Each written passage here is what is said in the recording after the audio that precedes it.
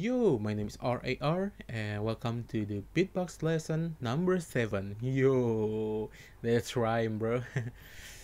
It's the inward K Snare, or some people call it rim shot. It sounds like this.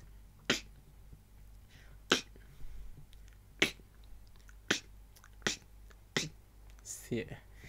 So, how to make this sound? It's actually the K Snare, but instead of you what breath in, so you push the air from outside to the inside of your mouth.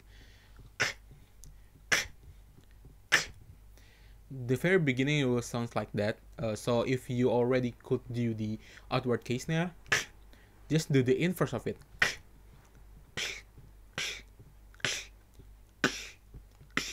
It sounds like that.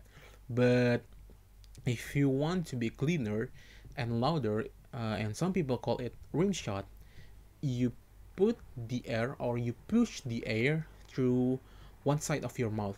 You choose side. I use my left side because later on my left side will be the main part of my beatboxing sound.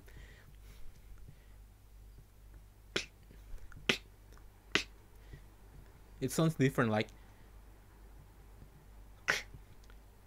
it's this is outward, this is inward, and this is rim shot. So the tighter, the louder and clearer is the rim shot one. It's when you choose the one side of your mouth. Choose wisely, because later on that part of your mouth will be your main part of your beatboxing. For me, it's the left side.